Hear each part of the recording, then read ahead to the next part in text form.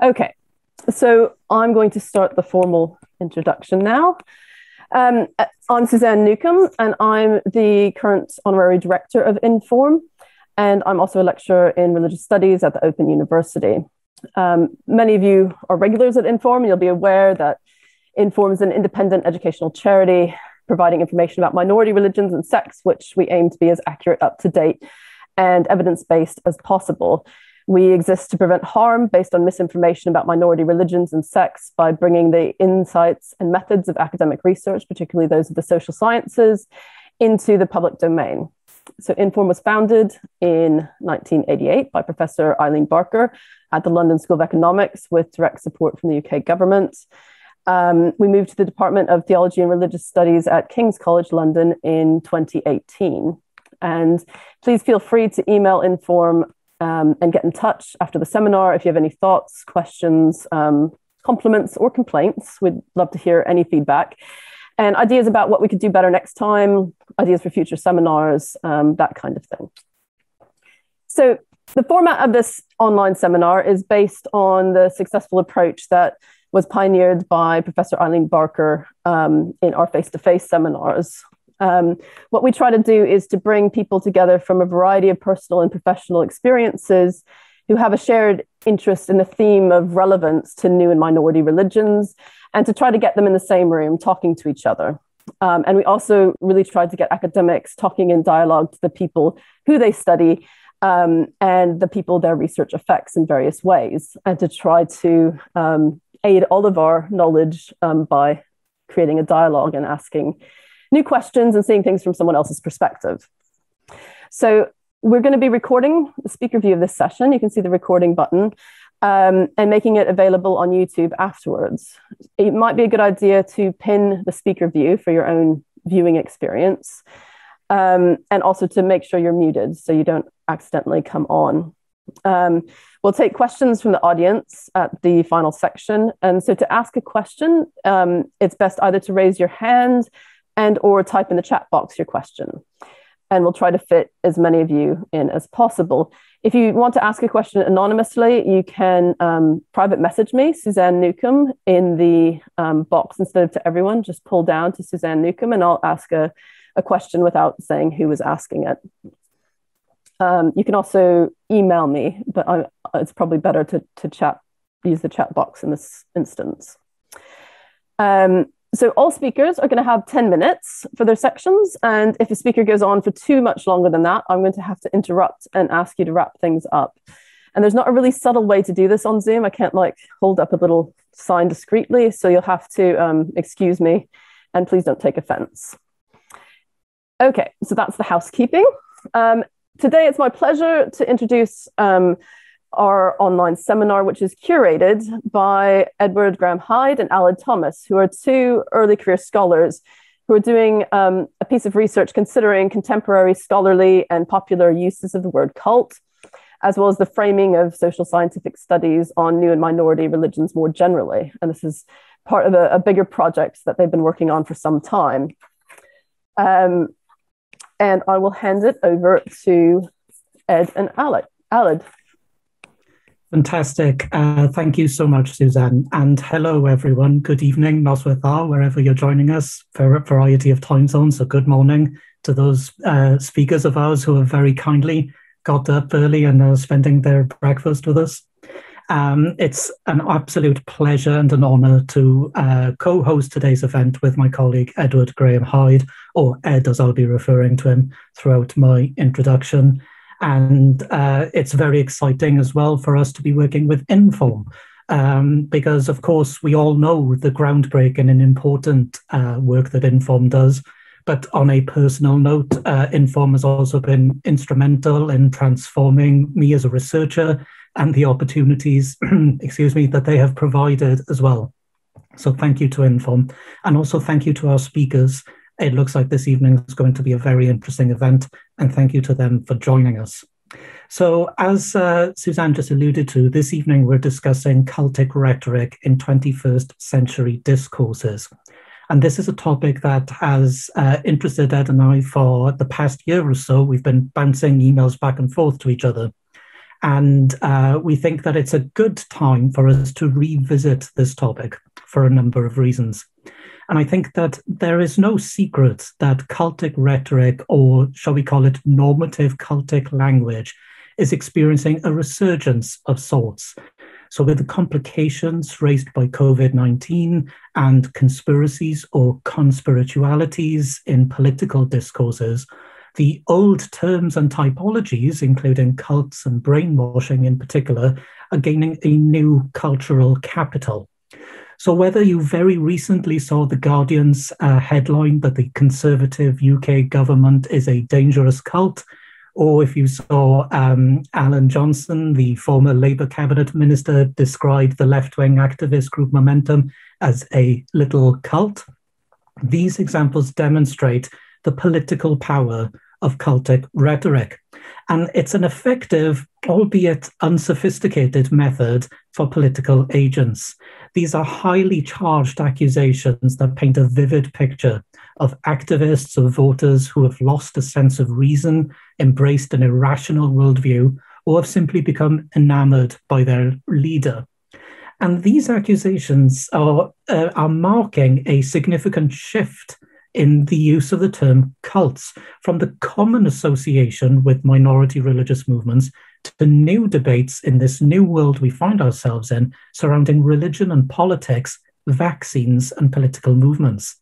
And Ed will give you some really interesting data in a moment that we've gathered over the past few weeks on that front. So we're hoping that this evening will act as a springboard of sorts to a new book. And the book will have the same title, Cult Rhetoric in the 21st Century. And the purpose of the book is to reconsider the field and its future. So that ranges from contemporary contexts to new directions. And to assist that this evening, we're going to be revisiting the notion of cults from a variety of angles, both historical and contemporary, which we think will help inform future research. And before I do hand over to Ed for his part of the introduction, I'd like to briefly touch on NRM studies and public discourse.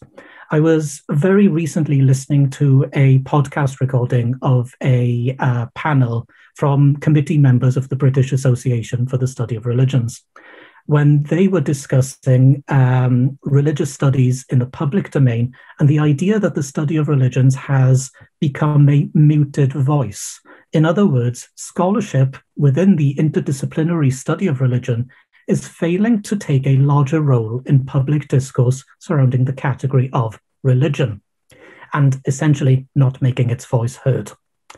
And what I believe is a troubling situation for the wider study of religions is an even greater concern for those of us interested in the study of new religions, which is often positioned as a sub-niche field, which in our opinion has been further hampered by the world religions paradigm, which Ed will expand on in a moment. And I think the often sensitive nature of the subject of new religious movements, in addition to the cultic rhetoric of media depiction of NRMs, calls for a carefully constructed and researched scholarship that communicates a balanced approach that, while it does not shy away from controversies, still gives that expert-informed discourse to public audiences. And this is a task that's easier said than done. So to quote Stephen Gregg, one of the BASR panelists in that podcast, when you're trying to explain to a journalist that actually this is complicated, that's not what a journalist wants. They want sound bites. They want public discourse about our academic disciplines to be simple and to be black and white. So based on what Stephen said there, I know that by repeating that, I am preaching to the converted for the most part with our attendance at an Inform seminar. And it goes without saying that a nuanced approach to new minority religions is not in keeping with that soundbite, black and white approach that the media tends to prefer. And this is a challenge for us moving forward in disseminating our work outside the ivory tower of academia. And it's a task that Inform itself has admirably led the way on for many years. And essentially, we need to stop locking ourselves in echo chambers. How we do that is a question I'd like us to keep in mind throughout this evening, and I'm certainly not expecting any answers either. It's a huge question of how to move forward on that front. And while there are a range of approaches, the approach Ed and I have adopted in our own work is to approach new religions as simply lived religions. Religion as the actions, practices, and beliefs of everyday people, avoiding that binary between a new religion and a world religion, a very flawed category indeed. And this is what we believe needs to be communicated to wider audiences. So thank you very much, everyone. I hope you enjoy this evening. I will now very quickly hand over to Ed. Thank you, Alex. Yes, and I'm aware of time, so I will very briefly zone in on some of the implications of cultic rhetoric resurgence in contemporary society, not for minority religions specifically, but for the individual, which I think is something that is lacking currently in our discourse. So some of the things that have emerged from our research collection together is that the individual is unable to contextualize their experience or their past experience in a minority religion in any other way other than by using the world religion paradigm. And what I mean by that is that essentially leave takers from minority religions will refer to their past organizations as cults and still hold all of the beliefs that they had, even when they were in that organization. And what they're doing there is they are recognizing that the rest of society wants to distance themselves from something that's been labeled as cult or other, as it were, and they are now taking part in that process and doing the same thing while still holding the same beliefs. And the term, as we all know, has become a popularized word that can have different meanings depending on who's using it. Naturally, all of us in this room will probably use the word cult very differently to Joe Bloggs living in mid-Sussex, England. There are different meanings behind how we use them in popular discourse and academic discourse. And our recent research, we are conducting a survey, or have been conducting a survey, on how the terms brainwashing, cult, minority religions, and new religious movements are being used by everyday people. So far, we've had 1,500 responses, and that's steadily climbing as the days go by, which we're very grateful for. And one of the unexpected findings of that isn't necessarily the data we've collected in the survey, it's actually the comments that have been made on Facebook, because we chose to advertise the survey through Facebook and we put some money into adverts. And the comment section, I'm sure you won't find this hard to believe, has been somewhat vitriolic at points. And it has been almost hijacked in a way by anti-vaxxers, people who want to discuss the cult of COVID and the oppression of the British government in particular. And what's really coming out in these comments, the data that we're finding, to be very brief, is that these individuals are othering or belittling the opinions or the perspectives of others that they view to be weak or beneath them. And so cult or cultic rhetoric is being used as a weapon, yet again, but in a slightly different context to what we've previously highlighted in previous decades during the historical cult wars, as it's referred to in the literature and beyond. So it's an interesting kind of shift in the way the rhetoric's being used in contemporary society. Ultimately, as we all know, the way that cultic rhetoric is used in popular discourse shapes understanding, can shape policy, and it can shape identity. And therefore, it's shaping the lived reality of religion. Now, moving forward, we need to do a couple of things, or at least in my opinion, I think we need to do a couple of things. I don't want to prescribe that for us all. I think number one, we need to revisit these terms as they are still popularly used, and we must engage with those that use them. And it's not academics using them anymore. It is being used in popular discourse. And so we need to start engaging with everyday people and how they're using terms, and start considering how we're using terms to make sure that our research is impacting contemporary society and benefiting those outside of academia as well as those within. Secondly, I think we need to finally unify behind one term. And I'm not going to suggest I know what that term is. I'm currently using minority religion or lived religion in my research. I'm sure there's a debate to be had there. But I think as academics, as scholars, and as people discussing this, we need to unify behind one term so that moving forward, we're all on the same page. And when we start discussing this in popular discourse, everyone knows what we mean when we use the term, whatever term that is. And finally, I think we have to do both of those things within the context of deconstructing the world religion paradigm. Ultimately, cultic rhetoric in the 21st century is as a result of a paradigm that uses Christianity or Islam, for example, as a measuring tape. And this is too simplistic and reductionist in the study of contemporary religion. When someone is unable to refer to their past as anything other than cultic, because that's the paradigm that they've been brought up with, and that's the paradigm that is majorative in society, it's not helping their own understanding or shaping their own lived reality any more than it's helping us in academia. And so I think we also need to be active in making sure that we deconstruct the world religion paradigm, which is no longer or never was fit for purpose, in my opinion, and I'm sure some others here too. And I think we need to move forward on that basis together. And so tonight is a plea for help, but also a plea for discussion. We want to open this discussion up. We want to talk about the words and the terms that we're using. And moving forward, I think we can build on what's already gone before, which has been fantastic, and we can start making sure that our research is still impacting in 21st century contemporary society, which has slightly shifted and is continuing to shift, specifically at the moment with things like COVID as well. So I hope that's helped. I'll pass back to Suzanne. I hope I haven't gone over time either. That's been a fantastic introduction. Thank you both, Aled and Ed. There's lots of really interesting developments and themes and concepts, which I'm sure will come out in discussion.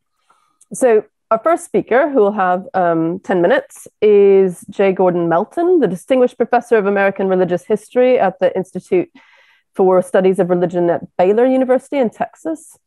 He's familiar, I'm sure, to most of you here, but he's a scholar with an encyclopedic knowledge of the American religious landscape and sectarianism, both new and old. He's got over 45 books under his belt and was the founding director of the Institute for the Study of American Religions. He's also very much a veteran of the first cult wars in the 70s and 80s. And he's going to speak to us today with the title of Californians and Communists, Inadequacies in Using the C Word in Describing Religions. Actually, Christians, Californians, and Communists. Lots of C words in there. Are you there, Gordon? I am. I had to unmute myself. As we turn our attention to the current rhetoric about cults, we should be aware of the three distinct ways that we use the term in popular discourse. These uses originated at the end of the 19th century, and just as a number of new religions were beginning to emerge in Western culture, and we begin to apply the term cult to them. Of course, through the 19th century, one by one, Mormonism, spiritualism, Christian Science, etc., began to make their impact. But it wasn't until the end of the century that we came up with this term cult to kind of describe all of them at once. The term itself was initially popularized by a fellow named William Irvine. He was an early fundamentalist writer, and he was writing in the context of fundamentalism, modernism, the controversy that was heating up after World War I.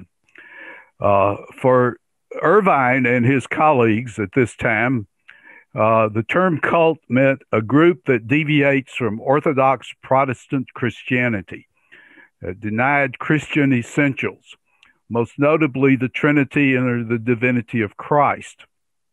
Cults were groups that took Christianity and adulterated it. The definition for Irvine and his colleagues immediately became whether or not Roman Catholicism was a cult, or liberal Protestantism was a cult. And each writer over the years has had to make his opinion on those two subjects known as he continued to write about new religions under the title cult. Now, this remains a very, very important use of the term cult in popular culture to describe those groups that deviate from Christianity for several reasons. One, it gave a base to the early social scientists who began to study groups. They borrowed the term from Irvine and did the early studies during the 20s, 30s, and 40s on cult groups, trying to argue that they were using the term cult as a neutral term, but failing in that possibility always. For them, the term cult was used to designate a group that was not serious religion. It was always an unspoken idea. The assumption underlying the treatment in sociology through the 1960s were that cults were a one-generation, charismatic, leader-oriented groups believing in all sorts of exotic ideas, the unbelievable. In the first generation of NRM scholars, we spent a lot of time refuting each of these ideas about cults that we had been given by the generation before us. In the 1970s, we saw a second definition of cult come around with the modern secular cult awareness movement. The founders of that movement quickly learned that the Christian definition of cult does not fly when you're getting the government to act against NRMs. So they went looking for a behavior-based definition, which was handed to them by several psychologists, notably Jocelyn West and Margaret Singer, brainwashing. That is, cults brainwash recruits, take away their freedom through a mysterious and sinister form of mental manipulation. It appears to be an empirical theory, but it had no basis in any current research on NRMs. None of its advocates have ever actually studied NRMs, though a few have formerly been members of one group or the other. It is a theory that relies on guilt by association. That is, Group A has been called a cult, therefore it must brainwash people. And we can operate from that premise on to Group B and Group C, etc. Through the 1980s, cults were also accused of heading toward a Jonestown-like climax, though again with no evidence to support the claim. At present, we are also confronted with another term, Sayajiao, a term used in China over the last 2 centuries to describe various superstitious and heretical groups. It was reintroduced into the language in the early 1980s, but only became part of the popular discourse after being applied to Falun Gong as the new century began. The English term cult was adapted by the Chinese government as the official term by which to translate the Chinese term Sayajiao. To understand this new term, we must note that China has 5 officially recognized religions, each represented by a national organization. Those are the only religions that have legal status in the country. There's also a special and temporary category for independent Protestant Christianity. And then there are the Sayajiao.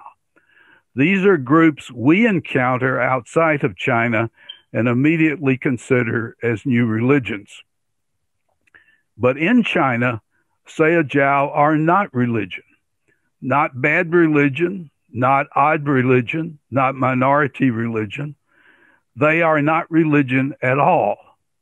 They are defined as secular criminal organizations that operate under the facade of religion. Again, this is not a definition based on any empirical research. It is one of several legal definitions that can be applied to any group by the state without any empirical research. Any group offering the appearance of religion that operates outside of the 5 religions in China is considered a Seyjiao. What it is or does, or its social status, or its counterculture presentation is irrelevant. Only its organizational independent status. Seyjiao has little to do with contemporary Western concepts of cults as evil religion, as Seyjiao are considered in China not religion at all. And it's very obvious when one looks at Chinese law, for example, there are a set of laws that govern Seyjiao. There are a set of party regulations that govern religion, and the two are never discussed in the same documents. The term cult emerged through the late 20th century as a shorthand term by which people could express their dislike of different groups for their own particular reasons. Each individual anti-cultist could create their own list of cults, their own reason for disliking these particular groups, and present it. The word cult lost all of its meaning. It became merely a label to place on groups you don't like. Most recently, of course, in the U.S., this term has enjoyed a certain degree of revival as it has been applied to the cult of Trump. And so we are getting to use the term again. But I would suggest that at least for those of us in the academic field, the term cult has certainly lost all of its meaning. And whether or not we have any use for it other than to continually remind our colleagues in the press and our colleagues in other disciplines and our colleagues in the political field that this is a term that we should get rid of as we have other prejudicial terms. Thank you. Fantastic. Thank you very much, Gordon. You were exemplary with your timing. So our second speaker is Rod Dubrow-Marshall. He's speaking in a personal capacity, but he has a long and distinguished history of helping interventions with people who have been harmed by religious groups, often groups that have been called cults or new religions. He's the co-editor of the International Journal of Coercion, Abuse, and Manipulation, a member of the board of directors of the International Cultic Studies Association, and co-founder of the Reentry Therapy Information and Referral Network in the UK. And he's going to be speaking this evening on the recognition of cults and interchangeable and overlapping terms in the age of undue influence, a focus on harm and survivors. Welcome, Ron. Thank you very much, Suzanne. I'm really pleased to be here, and I hope that everyone can see my screen okay. Yeah, it's great. Slide presentation. So I want to start by saying that I think this is a really important and useful discussion, and that we are living, in my view, in the age of undue influence and also coercive control as terms which are tremendously important for understanding the myriad of influences in our day-to-day lives. And it's for that reason, I believe, that the term cult has greater relevance and utility than probably ever before. So I speak to you unapologetically as somebody who is part of what I see as a long proud tradition of being anti-cult, in the sense of being anti-groups that harm other people, whether those groups are religious, political, psychotherapeutic, or business. And I'll go on to explain how, for me and for a number of the organizations I've done work with, that term is still relevant, as is that focus on harm and in working with survivors. So a widely accepted definition of cults is the one that I've got on the screen. I won't read that out this evening, but it is the secular type of definition that Gordon referenced earlier, but one that focuses specifically on practices. I'm not going to get sidetracked into a discussion around brainwashing today, because that's typically the kind of discussion that one gets tempted into, because it then obscures the fact that there are groups in the world, some religious, some political, some of other types, that harm other people through their practices. And the whole brainwashing debate, I think, has been a distraction from the fact that harm happens, and regardless of where it happens, people should be held to account for that harm.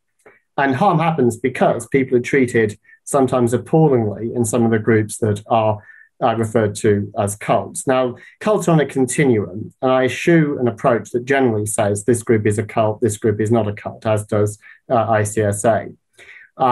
But actually, this definition, which was partly developed by Louis John West and Michael Langoni back in 1986, I think has stood the test of time, because it specifically refers to unethically manipulative techniques of persuasion and control, which actually transcends issues specifically of the psychological harm, because that's something that needs to be investigated separately and has been in many instances, including in examples of new religions.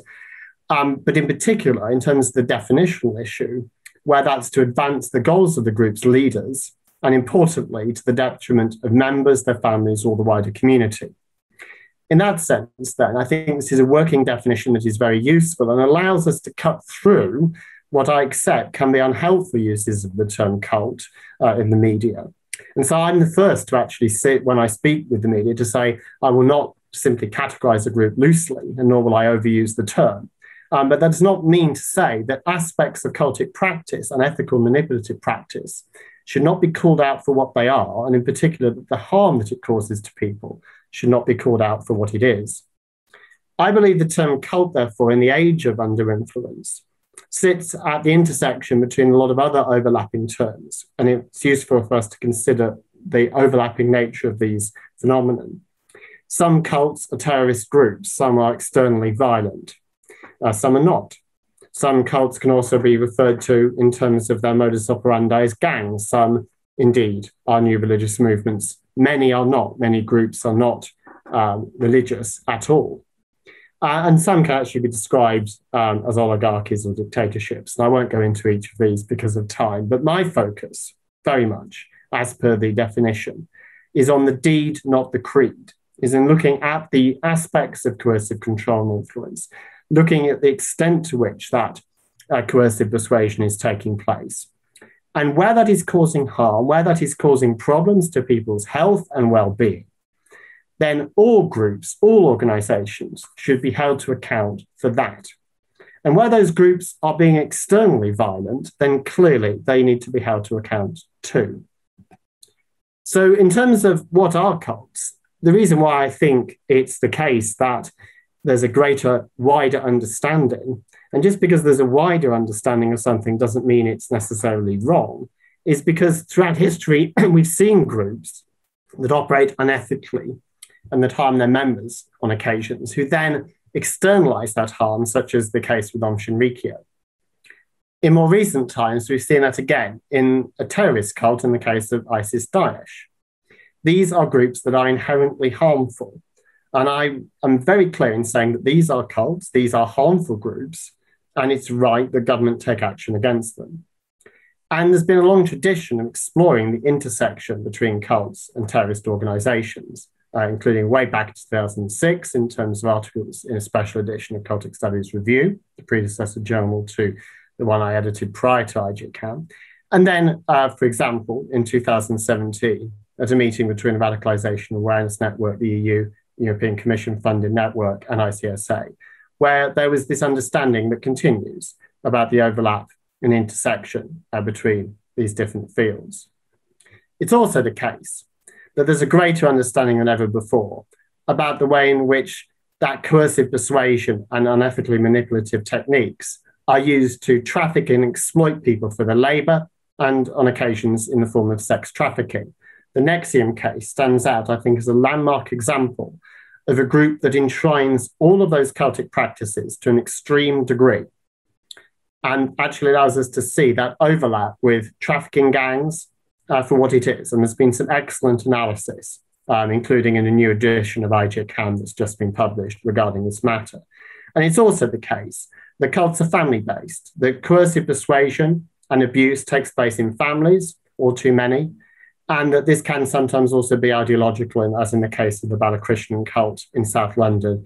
The BBC made the Cult Next Door documentary.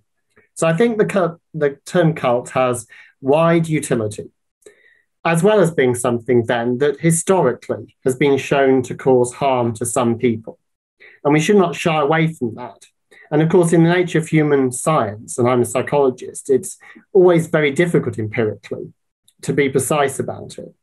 But that doesn't mean to say that I think we should then ignore the harm for what it is. And it's noteworthy that in DSM-5, there has been for many years now a definition of identity disturbance, the changes that people go through when they're subjected to intensive coercive persuasion, including the aforementioned brainwashing, but also terms like thought reform. But notice that the term cult in that sense is recognized for being one of the types of organization that can cause this change to somebody's psychologically over a period of time.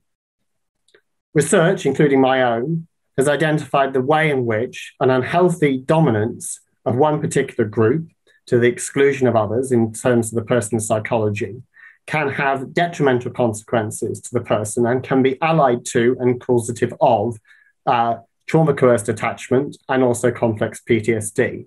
And this has been illustrated across domains, whether it's coercive persuasion in groups, cults, extremist groups, in trafficking, or indeed in intimate partner violence. And to that extent, cult, I think, is a useful way to categorize the group-based elements of this, while we should also use terms like coercive control to examine the phenomenon more broadly across those different domains of which I speak. It's important, therefore, to recognize the following: that some groups, under some circumstances, harm some people. When we use the term cult, in other words, we're not actually doing what Gordon Melton alleges, which is to say that all the groups are the same as each other. Far from it. We're saying that cultic influence, coercive persuasion, is on a continuum. And that where people allege that they've been harmed by that, that deserves examination, that deserves to be taken seriously. And that, yes, judgment should rest on careful analyses of structure and behavior within a specific context. And I also eschew superficial classification. But that does not mean that where harm is clear and evident, that we should shy away from calling it out. I take a fundamental approach towards a survivor perspective on these matters. The term which works best for recovery and rehabilitation from abuse is the term that should be used. I know of former members of cults that like using the term cult. It explains the cultic influence, the coercive persuasion that they've experienced. I know others who prefer not to use that term. I don't sit as a psychologist, whether in academia or practice, and pass judgment on the terms that people should use. I respect phenomenologically, but also human being to human being, the fact that a term might be more or less useful to one person compared to another. In that sense, I've just listed here some of the overlapping terms again that can be used to describe this phenomenon. But the fact that cult might not be the term of choice for all does not mean to say that the cult term should be dismissed altogether. I believe it is a unifying concept that describes unethically manipulative coercion in group contexts, one that explains the way in which that affects people psychologically and links to the forms of psychological harm that I've just detailed. In that regard, I believe the term cult is popular because it says something to people who've been harmed. It says something to people who've been unethically manipulated. And religion, politics, and business should never be a shield against people being held to account for when they harm somebody else. I sit here, I speak as somebody who defends freedom of speech, freedom of religion, very seriously. But I also defend people's right not to be abused and not to be harmed by coercive control and persuasion. And that, for me, is where the definition of a cult and the use of the term is useful in calling out those occasions where influence tips from being benign into undue. And here in this age of undue influence with the internet and the myriad of influences across the world, there's never been a greater time and a greater need for us to understand cultic influence and to use the term as a way that recognizes harm, helps people recover, and importantly also seeks to prevent that kind of practice from occurring in the future. I truly believe that if governments took action against these cases of abuse, cases of cultic practice, and if organizations, whether religious or political, open themselves up to that scrutiny, we would have a more sensible and progressive discussion than whiling away the hours academically, debating whether one particular term is better than another. I enjoy these debates, but what I enjoy more is helping people to recover and preventing others from succumbing to cultic influence. Thank you very much, Rod, for a fantastic presentation. Our third speaker this evening is Moojan Momin, who's an independent scholar, and he's going to be speaking to us about sect, cult, or world religion, the positioning of the Baha'i faith. Thank you, Moojan. Thank you. I'm just going to bring my PowerPoint up. Okay. Yes, so this is a presentation on what designation to use about the Baha'i faith. Sect, cult, or world religion. I'm going to suggest some other ones as well. First question to ask is, when we're doing this sort of classification, are we doing it to increase understanding by looking at a religious group and classifying it in order to compare it with other religious groups and increase our understanding? Or are we pigeonholing in order to impose an understanding and think that we now can explain everything about that religion and we don't need to think any more about it, and we just forget a few inconvenient facts that don't quite fit in with the way that we've classified it? In the whole of this discussion, we have to be clear about whether we're talking about the academic use of these terms or the sort of vernacular use of these terms. And lastly, of course, with the word cult, we have to be clear as to whether we're using it in a sort of pre or post 1970s way. And of course, all narratives, including academic ones, are socially constructed, culturally conditioned, and politically negotiated, as I hope my presentation will be an example of. So with regard to the word sect, I'm going to skip through this bit fairly quickly because it wasn't part of the conference blurb, and my presentation's a bit too long already. If we, up to the 1960s, it was common to find Baha'i and Islam chapters of a book on religions classed as a modern Islamic reform movement. And if we look at the Oxford English definition of the word, Oxford English Dictionary definition of the word sect, this is what is being implied by using the word sect, that the Baha'i faith is a sect of Islam. And Baha'is generally reject this depiction, insisting that the Baha'i faith is an independent religion. And I've given there a quote from the website of the Ottawa Baha'i community saying that this is a common and enduring misconception about the Baha'i faith, that it's an offshoot of Islam. And better understanding is the analogy that the Baha'i faith is to Islam what Christianity is to Judaism. The Baha'i faith is rooted in Islam, but is a fully independent religion. Also, it should be noted that this idea that the Baha'i faith is a sect of Islam is rejected by Muslims as well. As early as 1925, a Sharia court in Egypt rejected this notion, and in as recent and more recently in 1981, Pakistan recognized the Baha'i faith as a non-Muslim religious minority, and there are other examples as well.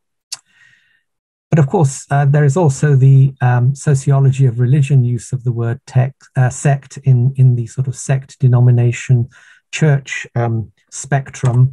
Haven't got time to go in detail through this chart, but basically I've put down the features of each of these as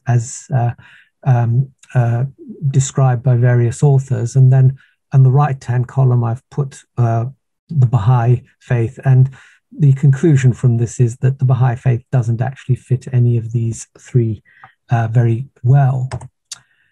Going on to the word cult, of course, we have the pre-1970s various definitions. I've just picked one from Roden Richardson from 1978.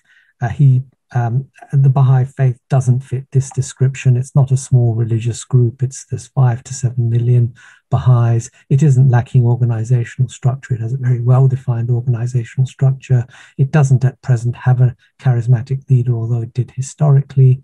It has its mystical aspect, but the Baha'i teachings are quite clear that this spiritual or mystical aspect has to be reflected in ethical conduct, and in turn that has to be reflected in social action.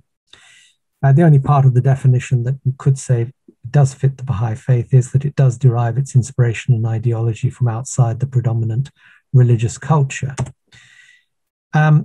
Also should be noted that with the evangelical countercult movement in the 1960s and 70s, Baha'is were a target of that. This book, Walter Martin's The Kingdom of the Cults, was sort of like the textbook for evangelical Christian anti-cult people who are engaged in anti-cult activity, and the Baha'i faith is one of the chapters in that book. Going on to the post-1970s and the press hysteria over cults and accusations of brainwashing and financial and sexual scandals, the general idea that cults are dangerous. By and large, if we take the secular anti-cult organizations, Baha'is were not listed by and large, it's not totally true, but by and large, they weren't listed and they weren't considered a group of concern. However, what happened with the evangelical counter-cult groups in that time was that they became increasingly linked, politicized, and linked to far-right political groups who have their own conspiracy theories about global governance and new world order. And the attack on the Baha'i from these groups became increasingly directed against teachings of the Baha'i faith about global governance. And of course, when we talk about it being in 1960s, 70s, and 80s, we should recognize that it continues to the present day, particularly in Europe, in countries of Eastern Europe and Russia. You have anti-cult legislation and anti-cult rhetoric at the political level. And even in countries like France and Germany and Belgium, you have anti-cult rhetoric. And lastly, just to note that the Islamic anti-Baha'i rhetoric, particularly that coming from Iran, is increasingly framing the Baha'is as a cult in line with the 1970s and 80s vernacular use of that word. Just a quick word about new religious movements. This is used a lot in the study of religion as a sort of substitute for the word cult, which has become a bit pejorative. It's defined, there's various definitions. This one from Peter Clark says that they are innovative religious and spiritual movements that have emerged since the end of World War II. Well, that doesn't apply to the Baha'i faith, which has been around for 160 years and came to North America and Europe in the 1890s. And it would be rejected by Baha'is because the word movement suggests a transitory nature, something that's going to either become a fully fledged religion or die away. And again, Baha'is would reject that and also reject the implication of a lack of organization and structure that the word movement might imply. The word new religion is used by Peter Clark in his article on new religious movements in the Encyclopedia of New Religious Movements. He actually uses the word new religion throughout that article, and his center at King's College was called the Center for New Religions. It's much less frequently used in academic works, apart from those of Peter Clark himself, but probably Baha'is would not object to the use of the word as being an objective description. The word minority religion has been increasingly used by some scholars, particularly those dealing with minority rights and legal issues. Again, Baha'is probably would not object to that usage. I myself am a little bit suspicious about this discourse because I question whether discourse on minorities is being used by the social elite to maintain themselves in power, to strengthen their grip on power by increasing and deepening divisions in society and thus strengthening the narrative that they represent the majority, whereas of course they only represent themselves. I also wonder whether a discourse that involved giving rights to minorities is useful because if rights are given by legislation, they can also be taken away by legislation. And I would suggest it's much more useful to talk about inalienable human rights given to all human beings because they are human beings.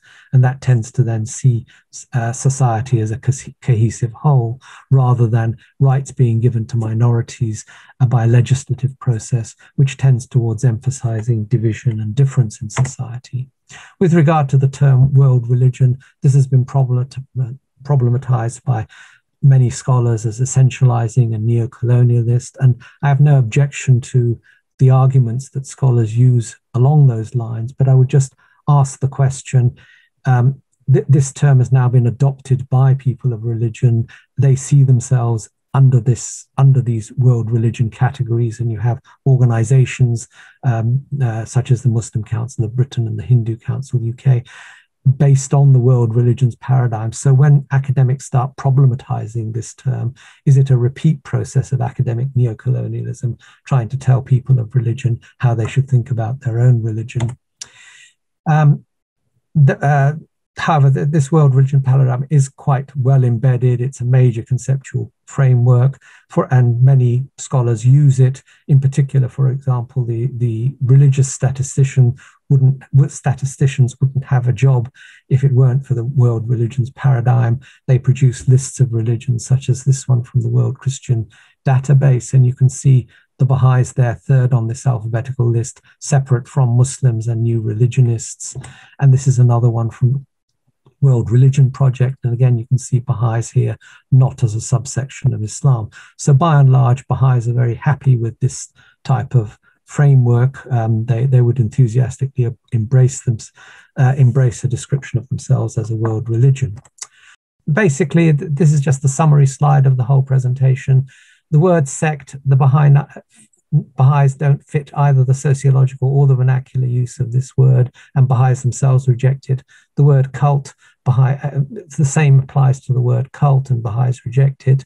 New religious movement doesn't fit the Baha'i faith, at least under some definitions, although I accept that there are some definitions that would fit the Baha'i faith, but Baha'is would probably reject it. I mean, I can't speak for Baha'is, I haven't done a survey, but I would say they would probably reject it. New religion or minority religion, Baha'is would probably accept it, even, yes, they would probably accept that.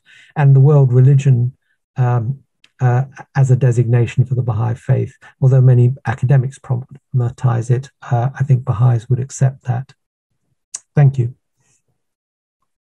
Fantastic. Thank you very much. That was a nice tour of the different ways a particular very large religious group interacts with the terms that have been in discourse, and how they have quite different contexts and different political implications depending on the situation. Our next speaker this evening is going to be Philip Dislip. He's a PhD candidate at the University of California, Santa Barbara, and a historian of American religions. His research has largely focused on Asian metaphysical and marginal religions in modern America. He's published on Sikhism, New Thought, and the development of early American yoga, amongst many other things. He's also done a lot of work in popular culture publications and has a very interesting photographical eye. He's speaking tonight on the uses and applications of the word cult in American newspapers in the 1990s. So bringing the discussion a bit more to the 21st century. Philip. Hi. Okay. Can you see my PowerPoint? Yep. Okay. Perfect. Good morning and good evening. Thank you for having me. I'm going to speak with you today on the uses and applications of the word cult in American newspapers in the 1990s. So to begin, here is a portrait of me during my Catholic boyhood. One of the things that I remember most about growing up as a Catholic was constantly asking annoying questions of everything that I was told that we needed to do. Why do my feet have to be flat on the floor? Why do we have to do this? Why do we have to do that? I was reminded of myself as a pesky child when I was doing my reading for my comprehensive exam on new religious movement. I kept coming across in articles and monographs and edited volumes the sentiment that I think J. Gordon Melton perfectly repeated here today, that we do not use the word cult. There is no use for it. The term cult has no meaning. It is simply a pejorative term that we use, quote, for any group that we do not like. And I was always kind of bothered by that. And I was always bothered by the insistence that we needed to use an ever-evolving substitute for the term cult, even though when academic researchers referred to new religious movements, they were very often referring to the same set of groups that the public would refer to as cult. So what I decided to do was to embark on a large data-driven research project to answer three basic questions. Number one, what religious groups are described explicitly as cults in popular discourse? Second, how is the term cult used? And third, are the semantically empty and pejorative ideas of the term cult valid? So to do that, I decided to look at uses of the term cult and other terms in newspapers throughout the 1990s. So why newspapers and why the 1990s? I think most of us here would know why the 1990s. It is a very important decade for new religious movements, for the public's understanding of cults. We have the events in Waco with the Branch Davidians in 93. We have the events with Ohm in 95, Heaven's Gate in 97, the Solar Temple throughout the decade. And finally, at the very end of the decade, you have the fears of the ensuing millennium and also the movement for the restoration of the Ten Commandments of God. I feel that newspapers are a good resource, not only because of online archives and digitization projects that make a huge amount of data accessible to anyone with an internet connection, but also the 1990s is very much pre-internet. It is the rise of the 24-hour television news cycle, and it is also the decade before the unsettling drop-off in newspaper circulation. So I feel like while it's not absolute or complete, by looking at newspapers during the 1990s, we can get a very strong sense of what the public discourse around the term cult and groups that are labeled as cults was like. And it's just a bit of explanation. This project began with an undergraduate class in new religious movements that I taught in 2019, and I've been continuing it recently. So the conclusions are kind of a combination of this earlier work and current work, but all the graphs that you're going to see are from the earlier research from several years ago. So what did I do? I did two main things. I did a quantitative analysis looking at the number of mentions of the word cult in several key terms throughout the recent bit of research from 14 newspapers, weighted by circulation figures. So we're looking at approximately 49 billion potential newspaper reads throughout the decade from 14 newspapers, and then a content analysis, which I think will ultimately reach approximately 20,000 uses of the word cult from 15 newspapers in the United States throughout the decade. And these newspapers are diverse in terms of their location throughout the country, their size, and their circulation. So we began looking at the term cult and cults in 29 newspapers in the decade. And you see these big bumps, and I think we kind of assume what these bumps are. 93, it's the Branch Davidians. 95, it's Ohm. 97, it's Heaven's Gate. 99, it's the Millennium. And then we plugged in a series of key terms. You see them here on the left. Cult, cults, Koresh, Ohm, Solar Temple, Heaven's Gate, Movement for the Restoration of the Ten Commandments of God, Jonestown, and then as kind of controls, Scientology, Unification Church, and Hare Krishna. And what we found in the frequency of mention of these groups throughout the 1990s was that in some senses, it matched what we expected with the rise and fall of the term cult and cult. We would see what we would expect, but I think when we look at the frequency of mention of these groups, I think one of the major conclusions is that even though in academic literature we talk about these groups, we kind of group them together in the decade, the amount of press attention that is focused on the Solar Temple and the movements for the restoration of the Ten Commandments of God is almost negligible. The coverage that's given to Ohm and Heaven's Gate is significant.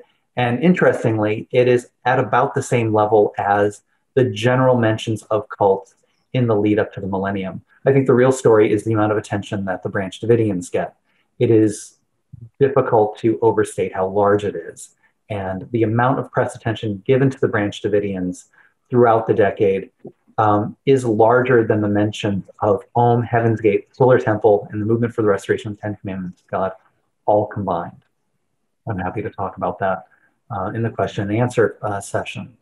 One of the conclusions is that the term cult was explicitly given to groups, to a very small number of groups. I think this is one of the most striking examples. In 93, 95, and 97, the word cult is used to describe religious groups to these three groups 85% of the time. They take up that much of a bulk of the use of the term cult. And then we did our content analysis. And in scanning newspapers, it seemed that 6 major categories were used for the term cult. There was cult following, cult heroes, the following of products like the cult of Harley Davidson. Second were cult films and television. These are usually television series and movies that have a small but dedicated audience. It also tends to designate not just offbeat or weird, but also television programs and films that seem to exist beyond the typical life and death cycle of network television in Hollywood. Third was the label of cult. This is describing something explicitly as cult-like.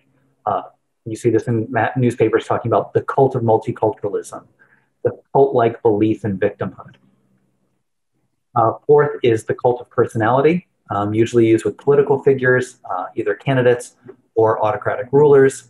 Fifth is religious cults, and for this category we used groups that exist in reality, also generic references to cults, and also fictionalized religious cults. And last category was cults of antiquity and devotion. So this would be the cult of Shiva worship in India, Dionysian cults, the Catholic cult of the saints. And so as we were breaking down uses of the term cult into these 6 categories, this is what we found throughout the decade. We see the rise and fall with new religious movements, and then we see these other uses. I think one of the big conclusions that we found, that was by count, this is by percentage, is that when you combine together all the other uses, when the word cult is being used in newspapers in the 1990s, more often than not, it's not referring to religious groups. It's referring to something else. Sports hero, a product, a metaphor, a television program. What we then did is we then combined what I would describe as positive uses of the term cult and negative uses of the term cult. When we say that something has a cult following, we say that something, a cult music group, a cult television program, that's overwhelmingly positive. There are also the negative uses. Someone having a cult of personality or someone being described as cult-like is negative.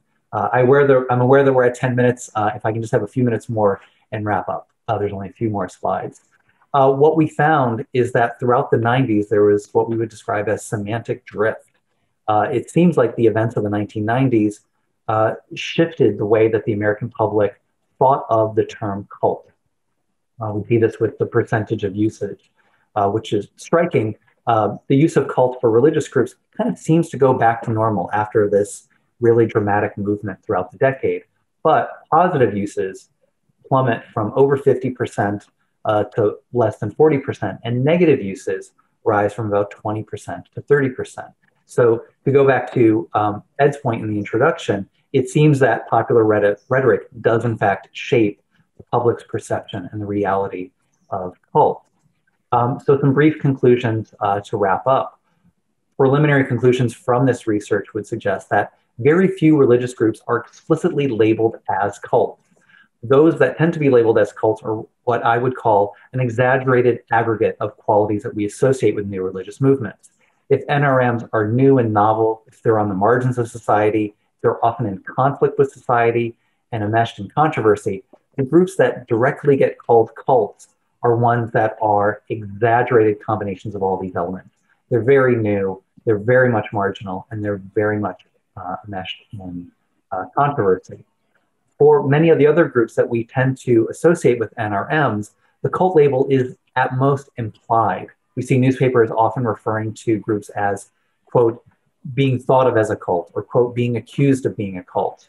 And I would say there are two reasons for this. It seems like the public is so familiar with certain groups that just the term Scientologist, Mooney, or Hare Krishna is enough to work the same as cult member. And there are often the efforts of these groups themselves to push back against being called cults. The term cult more often than not does not refer to NRMs. And there are multiple nuanced uses of the term cult that can be positive, negative, or both. Often we see celebrities and sports figures being described as ascending to or finally reaching cult status.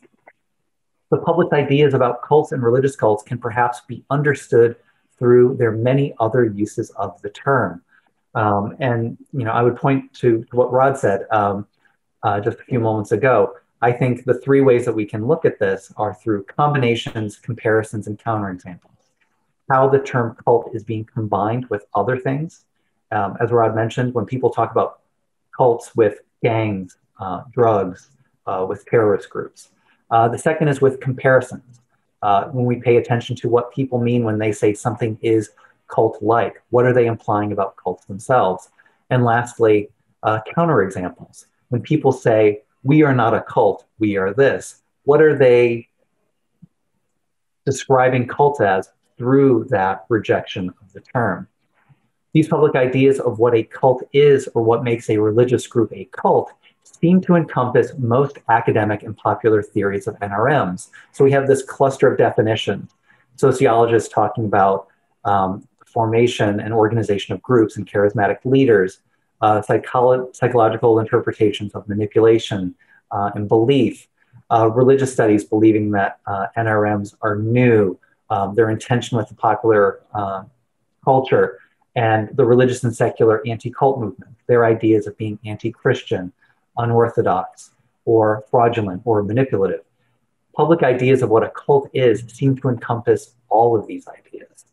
So then, in conclusion, I would say that cult would then not seem to be a simple pejorative term or a term that is semantically empty, but one that is actually full of complex, shifting, and overlapping meanings and connotations. And a term that I think, both historically and in the present moment, is certainly worthy of our continued attention and study. Thank you. Fantastic. Thank you, Philip, for that very interesting empirical journey through the 90s. Our final formal speaker before we have our respondent is Erin Prophet. She's a visiting assistant professor at the University of Florida in the Department of Religion. And she's got a very diverse research base. Her research has focused on the relationships between religion and medicine, Western esotericism. She's published on cancer survival and charisma and theosophy and Scientology. And she's also the daughter of Elizabeth Clare Prophet, and she grew up within the Summit Lighthouse Church Universal and Triumphant movement, which her mother led, and came under the label of cult in various contexts. So tonight she's going to be speaking to us on Rhetoric and Stigma, Lessons from the Cult Wars.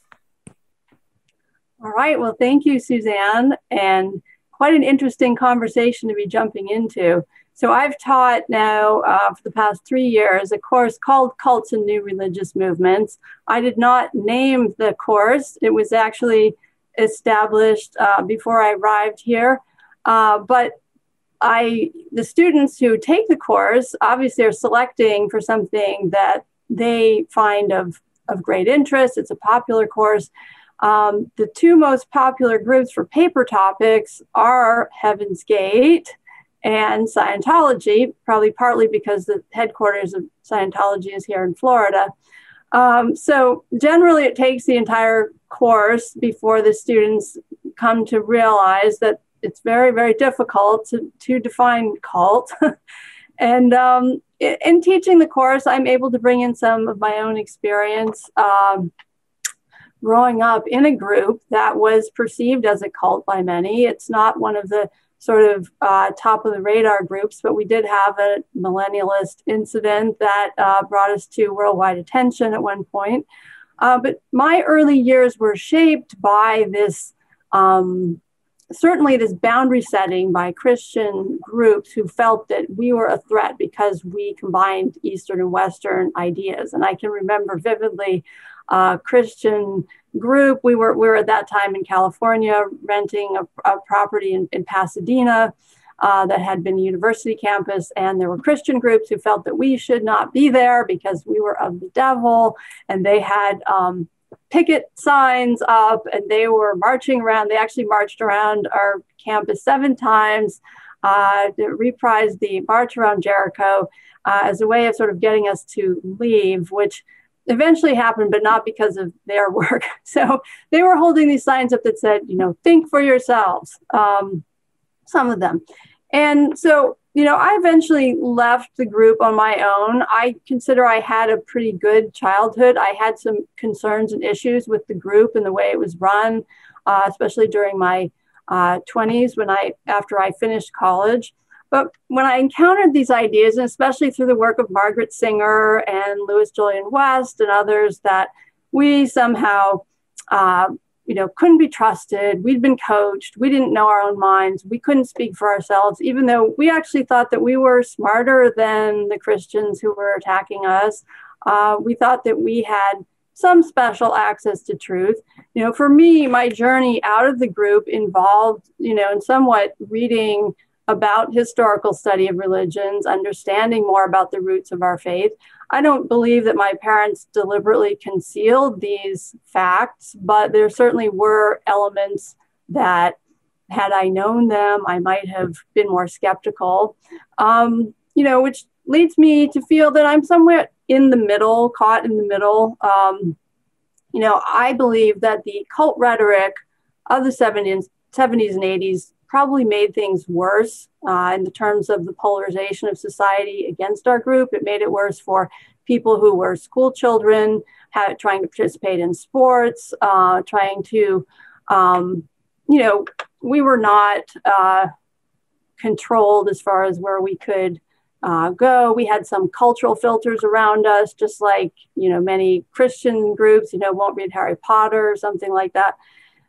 So, when I left, as I said, I had eventually decided to get a master's in public health, and I became obviously drawn to some of the body of work that's been done about religion and medicine. And I came to understand religion as a social determinant of health, and looking at therapeutic approaches to members or former members of new religious movements, I felt that there was a big gap between what therapists may know or think they know about cults of minority faiths and the lived experience of people who've been in them. And there was certainly a great lack of attention to the notion that people could be individuals, that they may make individual choices, that they may be in the borderline between being in and out of a group, that they may have friends and family in the group, that they may, in a sense, be an individual, a multi-layered individual with many identities, just as a Catholic or a member of a so-called world religion or majority or dominant faith would be. And so I'm concerned that there seem to be too many deficit-based perspectives.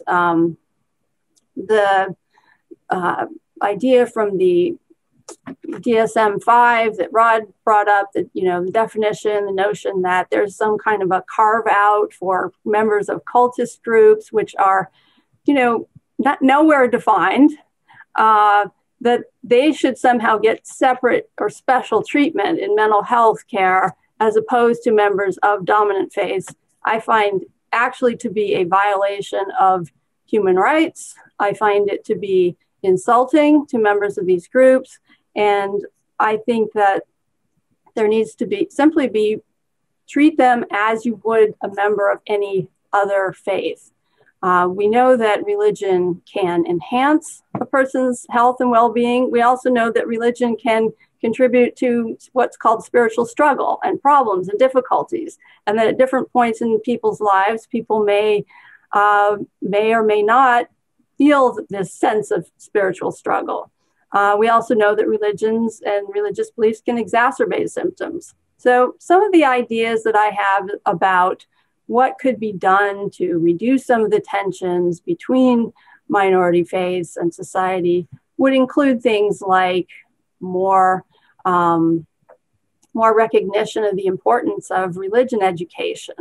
In the United States, American Academy of Religion has a set of standards for the way that all students, K through 12, should be educated. I don't believe that anyone should have to get to college and take just happen to take a course on new religious movements or on historical critical approaches to the Bible or anything else in order to understand some of these, approaches that have been developed by scholars over the past 150 years. I think that, the American Counseling Association espouses a set of values for ethical approaches to religious values in counseling. And it's my belief that these should be sort of more widely applied and more widely appreciated. One of these values suggests that if a person or therapist or friend, family member, whatever, is trying to work with or interact with a person who's is currently or was a member of minority faith, that they should try to understand their worldview, that they should understand the level at which their religious beliefs inform their activities, to try to understand what kinds of spiritual struggle they may be going through, and should also seek out experts. And that's why I think it's wonderful that Inform maintains its databases and its information. And I think that these types of efforts should be expanded as a way of helping to reduce the kinds of tensions that can arise. We know that some of these violent incidents that have been referred to by some of our speakers were precipitated by conflict over the treatment of children, for example. Just switching back briefly to my own story, our group had been in California, in Los Angeles. We eventually moved to Montana, where we suddenly took on a much greater visibility, both internationally and in the local community. We were very easy to spot and pick out. And so I am currently working actually with Susan Palmer on a project on children in new religious movements. And one of the things that we found in our research is that, yes, it's true, some children do adopt and hold on to the concept of wanting to say that they were in a cult, that it seems to help coalesce their post-group identity. And at the same time, others feel that it's a stigma and that they were persecuted and, singled out at the swimming pool, for instance, as possible cult members. So I don't have any final answer to the question of whether we should use a term like cult, whether this language policing is going to be successful. Obviously, we have seen, as Philip pointed out, this transition towards applying the term more broadly to not only the sports figures, but of course the political movements. And I just want to push back a little bit on this idea that, just such manipulative techniques are somehow known and used by all cult leaders. And perhaps, there's this notion that maybe there's a special school that all the cult leaders go to in order to learn how to manipulate people. But I think if you broadly look at all the categories of cult that have been discussed here today, I think it's just sort of laughable that one could imagine that all of the leaders are working from the same playbook, unless it happens to be the playbook of human nature, the playbook of using technology as it's available.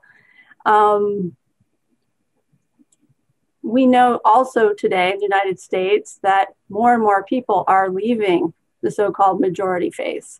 And many of these new religious movements are part of the churn. They're part of this transformation of religion that has been happening within modernity. So I think it's also important to engage the members and even the leaders, if they are willing and interested, in promoting more ethical behavior. I don't think it would be, completely out of the question to suggest that perhaps there should be some kind of, gold standard of how to treat current members, in the sense of not asking them to give more money than they can afford. I think that it's important to simply avoid labels and also to avoid category errors. And, it's too bad that there isn't more funding available for studies on conversion and deconversion from minority faiths and all faiths, because we know there have been great advances in the field of deconversion from majority faiths, right? And unfortunately, it seems to often be difficult to get a sample where you have pre and post individuals from minority faiths, because there are fewer of them to study. And so you're often left with analyzing or evaluating people who have left. And so I am working currently on a project to try to develop better therapeutic approaches. I would say that the work of ICSA and people in the so-called cultic studies movement, while well-intentioned, as I said, often ignores the individuality of the people in these groups. And I think it's just terribly important to make sure that their rights are affirmed and that they are treated as people. I'm the same person that I was when I was growing up in the group. My outlook has changed. My social life has changed. I have transformed my values, but I still maintain friendships.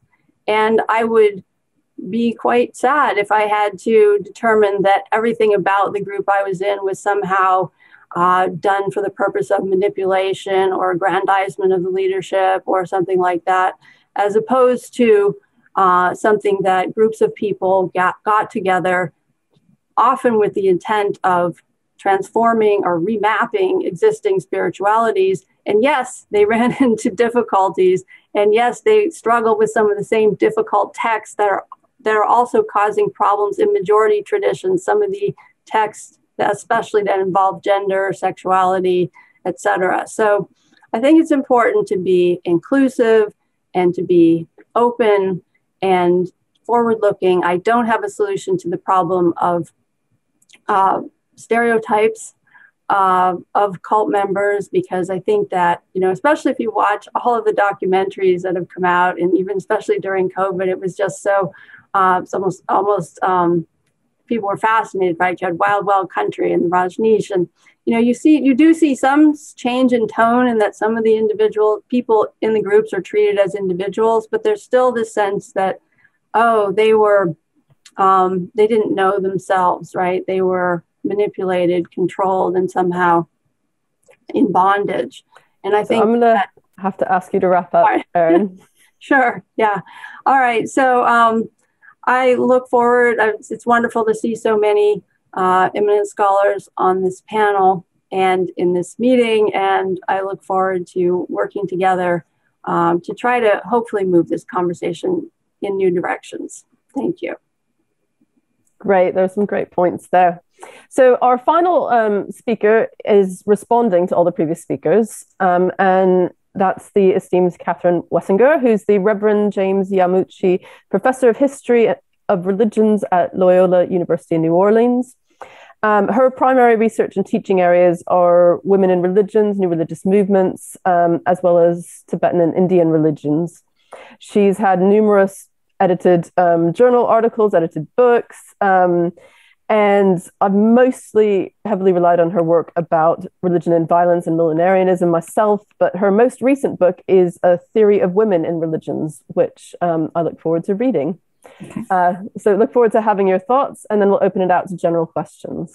Okay, thank you very much for that introduction, and it's an honor to be here. And I prepared some remarks, and I'll read through those, but I will also address these presentations. And I'll just mention that I specifically want to address Rod's presentation toward the end. So the meaning of any word can change over time. Pejorative connotations can be attributed to any word or term. We know that the word cult in its original meaning refers to worship in the sense of an organized system of worship, of an object of worship. However, the negative meaning attributed to the word cult has become so predominant in society that in Merriam-Webster, the first definition given is, quote, a religion regarded as unorthodox or spurious, end quote. Religion scholar Gordon Melton and historian Philip Jenkins have described the origins of the pejorative connotation attributed to the word cult in the 20th century, and we heard from Gordon earlier. And I'll just say that I heard Gordon make a presentation many years ago, and I was just moving into this field of study, and he did successfully persuade me that the word cult is pejorative and scholars should not be using it. Jenkins writes in Mystics and Messiahs that the word cult has acquired its negative connotation in the United States around 1900. And as he says, quote, under the influence of malignant stereotypes about non-Western religions that had been encountered during imperial adventures, end quote, facilitated by travel by steamship, railroad, and later air travel. By the mid-20th century, the word cult was being pejoratively applied, particularly to African-American new religious movements. So from the beginning of the pejorative meaning attributed to the word cult, in addition to the connotation of heresy that Gordon spoke about, there has been a strong racist motivation to label certain religions as other and dangerous. New religion scholars such as Eileen Barker, Gordon Melton, James T. Richardson, Thomas Robbins, and others have pointed out that the word cult has been used to deny that certain movements are religions. Cult has been the term used by people who wish to reserve the category religion for ones that are socially constructed as being good and acceptable, even though there may be, and there are, widespread abuses committed in mainstream religious institutions. I was looking at the website for ICSA, International Cultic Studies Association, and so for Buddhism and the Catholic Church, they have the statement of aberrations. You know, are there aberrations of groups within the Catholic Church, or are Buddhist teachers who abuse followers? Those are aberrations. But I think human beings are human beings, and you can't, abuses occur within larger and established religions, religious traditions, as well as in the smaller groups and movements.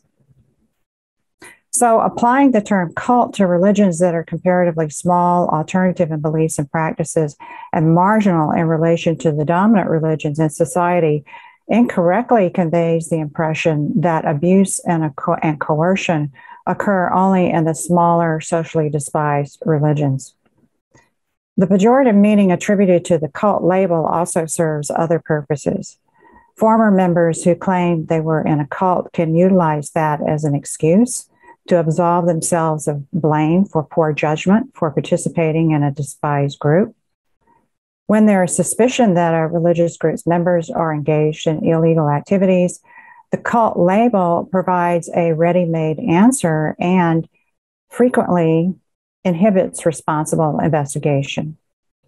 Worst of all, application of the cult label promotes fear in the general public and dehumanizes members of a group, so the wider society may approve of excessive actions taken against members, which harms innocents instead of protecting them. And I was glad for Philip's presentation on the news coverage in the 90s, because in my research on the Branch Davidians, I think you can see that very strongly, And so the FBI agents promoted the understanding of the Branch Davidians as a cult, and then went ahead and took unnecessarily aggressive actions against them. The classic experiment by psychologist Albert Bandura demonstrated that participants were more willing to harm human subjects by administering electric shocks when those subjects were dehumanized by a label. New religious scholarship has shown that the word cult has performed a similar dehumanizing function.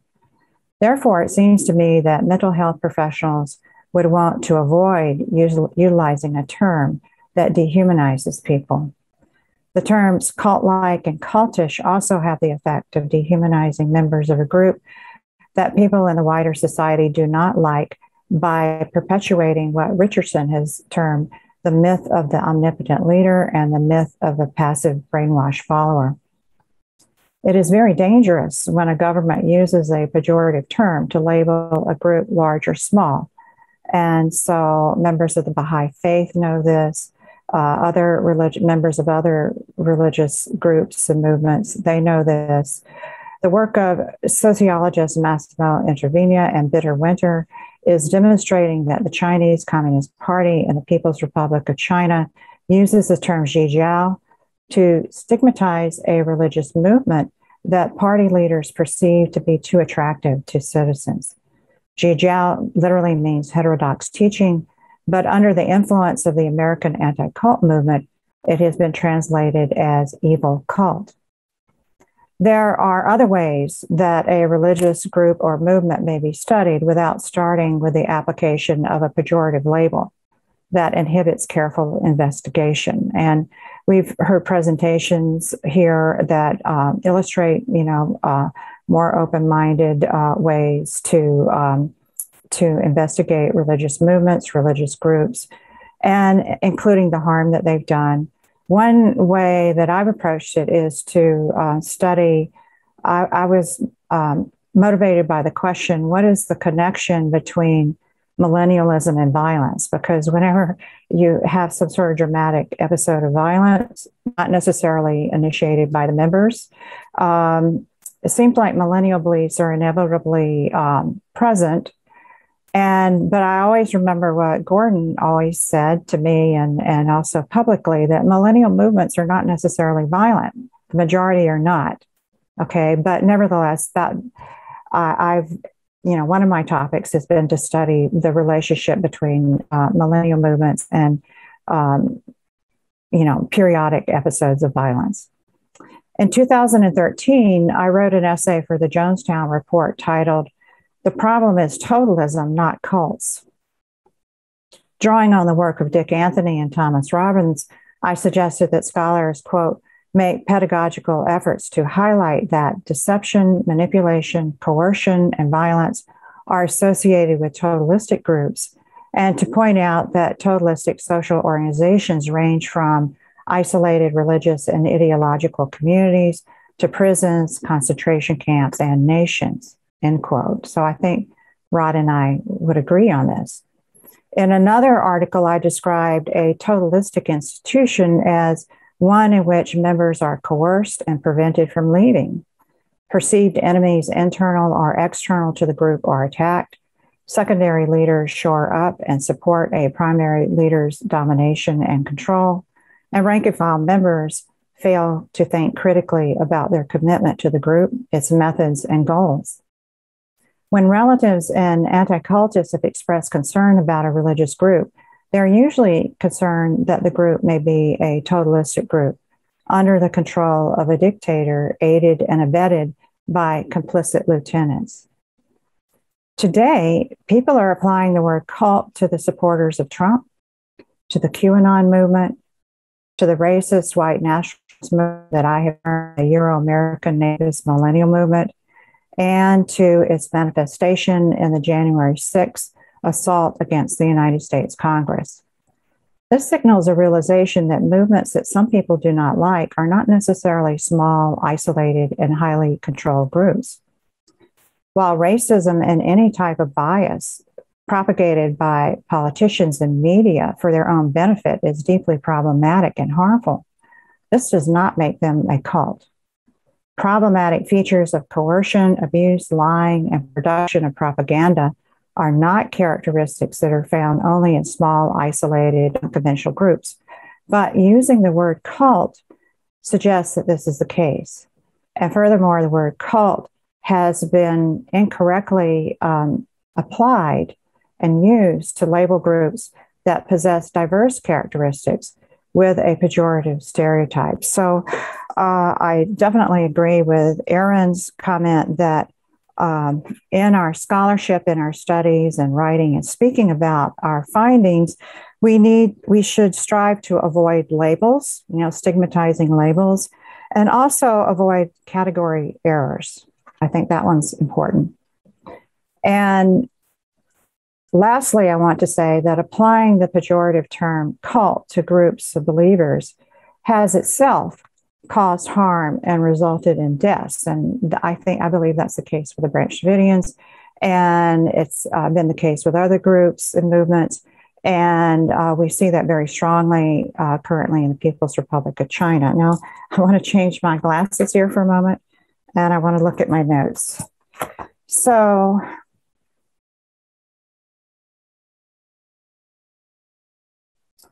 Rod in his presentation stated that he's concerned with groups that do harm to people. And I would say that I think all of us who are in the area, all of the scholars who are in the areas of religious studies or new religious movements, or generally in religious studies or the sociology of religion, we share the same concern. We're not saying that harm does not occur in some instances. But I have a broader concern right now, and that's with the use of media and the Rupert Murdoch empire of misinformation. I know it's continuing to cause harm to families and individuals, to democracy in the United States. It's my understanding it's caused similar harm, perhaps in the UK, perhaps in Australia. And so when Rod was saying that he opposes the unethically manipulative techniques of persuasion and control, yeah, who wouldn't oppose that? But I think we've got a big problem on our hands in terms of national media or international media, and sometimes smaller media on the smaller levels as well. But even though that's a serious problem, I don't understand that as a cult. I don't think that's going to help us understand what's happening and what to do about it. So thank you. Fantastic. Thank you for your thoughts. So I've got a few questions from the audience to ask. And if you have any questions, you can either raise your hand using the little reaction button at the bottom of your screen, or you can either type a message in the chat box to everyone and everyone can see who wrote it, or you can type a private message to me and I'll read it out and no one needs to know your name. So gosh, there's lots of things I found really interesting, but I'll start with the questions I got in. One of the questions is about the insider and outsider perspectives, and how might scholars and other people who are involved in this field in a practical way, like therapists, grapple with this tension between the identities and preferred use of words by current and former members, and particularly when you've got cultic or harmful behavior as the reason why some people have left a group. So I think that was perhaps addressed by some of the speakers. Ed wants to jump in there. Go on then, Ed. I think one of the things, just an immediate reaction to that question, is that when we understand religions from an institutional perspective, it's easy for leave takers and apostates, when looking back at their experience, and it's kind of difficult for them to contextualize their experience without referring to it as a cult. And when we look at it from an institutional point of view, what ends up happening is that it becomes part of a rhetoric war, as opposed to actually understanding what really happened, which was, in some cases, there might have been a culture of bullying or abuse or something that had happened within an organization, which is the direct result of individuals that have caused that to other individuals. When we have an institutional kind of perspective on understanding religion, what we run the potential of doing is suggesting that the religion itself is abusive or harmful, and then it excuses some individuals who've caused that harm. And so my approach to dealing with leave takers and apostates in my research has been to accept the fact that the word cult, in the way that they use it, is a popular usage of the word, and then also understand within my data analysis that what they're doing is they are referring to specific instances that happened. It does not mean that the beliefs of the religion and the rest of the individuals in that religion are abusive as well, if that makes sense. It was a gut reaction, sorry. That's great. Rod's going to jump in, which I think the idea of cultic behavior is also quite interesting. Go on, Rod.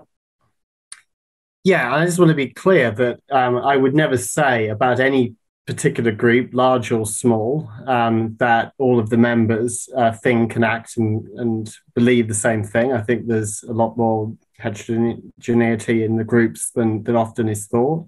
And I think it really is important in that sense to pay attention to individuals. So I very much always welcome opportunities to speak with and actually listen to people who are current members of groups that may have the label. But look, the issue here is the fact that the cult term has explanatory value and should be used to call out totalism, as Catherine described it, wherever it's found.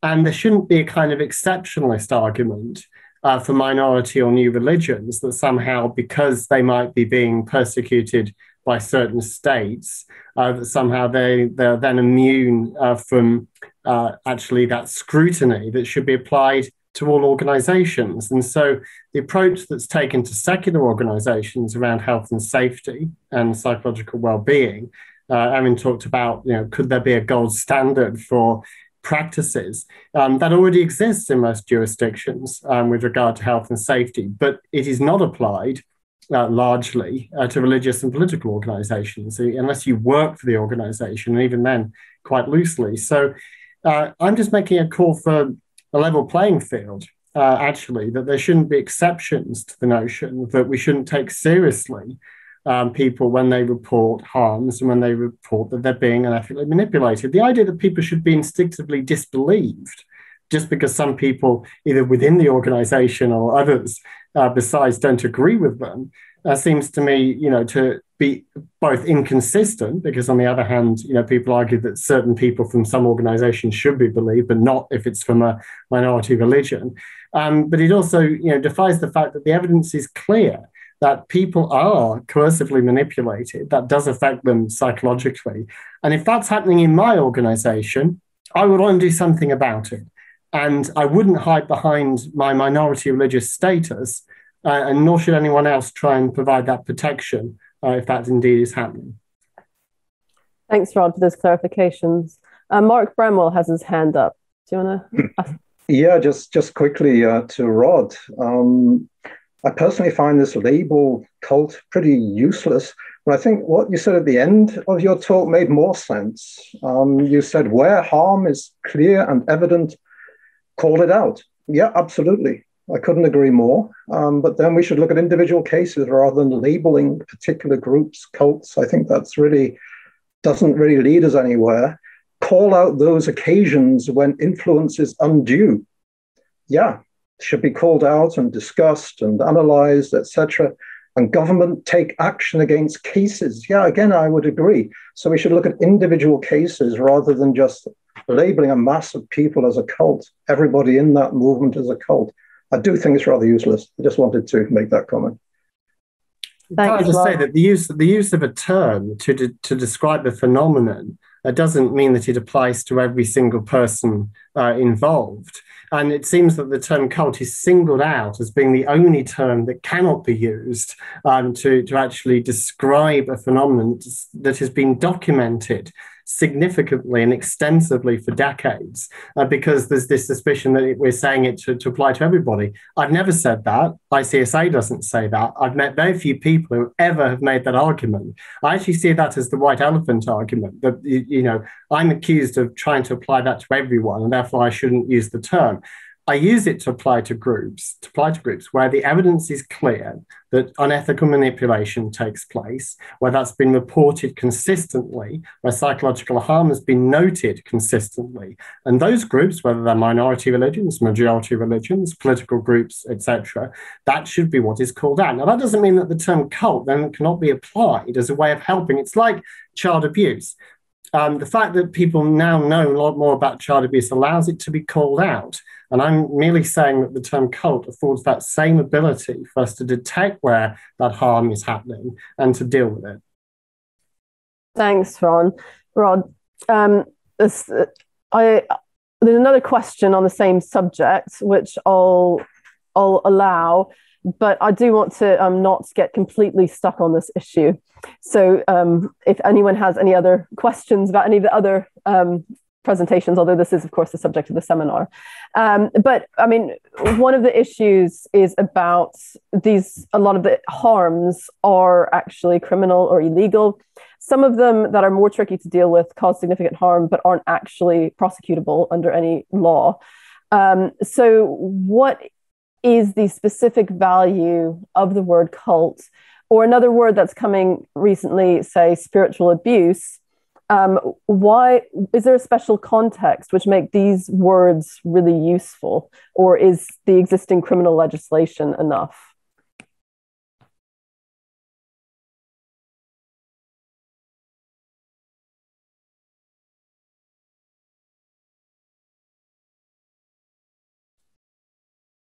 Rod again. I didn't know whether you wanted me to comment on that. I know I've spoken a lot, so I don't want to overly dominate the conversation. But I think cult is a useful grouping mechanism for a series of aspects of criminality, which are enshrined in different pieces of legislation. I don't think you actually have to have a law specifically about cults. And just to be clear, I do oppose draconian government action against groups with the same ferocity as I oppose inaction against harm and abuse in the same groups, because I don't believe that the former is helpful. So, you know, I think the fact that I think the term has explanatory value and helps to uncover abuse where it's happening, I don't think it's fair to then say that because that term is used badly by other people, that therefore I or anyone else that uses the term cult is somehow responsible for the FBI's decision to kill people in Waco. I just don't think there's the lineage there, I'm afraid. But I do agree that the term describes a multitude of issues, and we have coercive control laws in several jurisdictions. We have trafficking and modern slavery laws in a number of jurisdictions.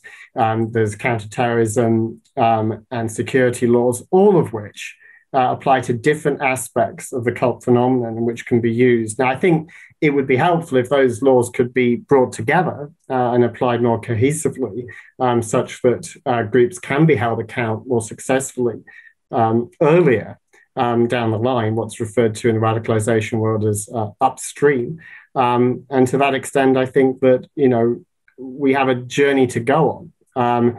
And we do need the evidence. So I completely agree with Erin about the need to study conversion, deconversion. I think we do need more science. But just because we haven't got all of that yet does not mean that one should throw out the cult baby with the bathwater. So Ed and then Kathy both want to make a comment. Yeah, sorry, very briefly. And I just want to double check that I am understanding what you're saying correctly, Rod. And again, I know we don't want to get bogged down in this issue, but it sounds to me like, and maybe this is the psychological background, it sounds to me like you're referring to a group of behaviors as cultic rather than cult. And I wonder if we're potentially arguing the similar points, or could argue similar points. I haven't argued it this evening, in that when we see abuses, when we see criminal actions, we should be calling it out. And I think there is a legitimate point here, well, all points are legitimate, but there is a point here to be made that actually sometimes scholars have fallen foul of not calling out abuses for fear of propagating a narrative that was being hijacked, a rhetoric, a narrative that was being hijacked by an anti-cult movement and sometimes a Christian cult movement. I just wonder if we're kind of saying similar things. But then my question to you would be, rather than refer to it as cult, in the interest of being absolutely clear on what we're referring to, why would we not just call out abuse when it's abuse, call out trafficking when it's trafficking, and do away with the term cult from certainly how we use it, in order to be crystal clear in what we're doing? Well, just very quickly in response through the chair, I don't think that the term cult should be used loosely or carelessly. In fact, I use it sparingly myself. I think there are cult-like practices, and I think my reason for thinking the term is useful is because it helps people identify when this is happening to them. It's like other forms of abuse. It helps people to know the signs, to be able to detect it, for then to be investigated. But I very much agree that, and I put it in my slides, there are lots of alternative terms that can be used. I'm not saying it's cult or forget it. I think the other terms can be used as well. And, if Catherine wants to use the term totalist group, and that applies, to some new religions, and I would ask the people that have said they're against the term cult, would you be comfortable using the term totalist group, and would you apply it to certain new religions where abusive practices have taken place? Psychopaths, traumatizing narcissists can occur in any organization, I agree. But do you all agree that those people can and have led religious organizations as well as other forms? So Kathy, briefly, and then I want to get some other questions in. Unmute yourself, Kathy. Yeah, I've studied the whole question of millennial movements and violence, and again, I always say episodes of violence. I don't say that the members of groups always cause the violence. Plenty of times they are attacked.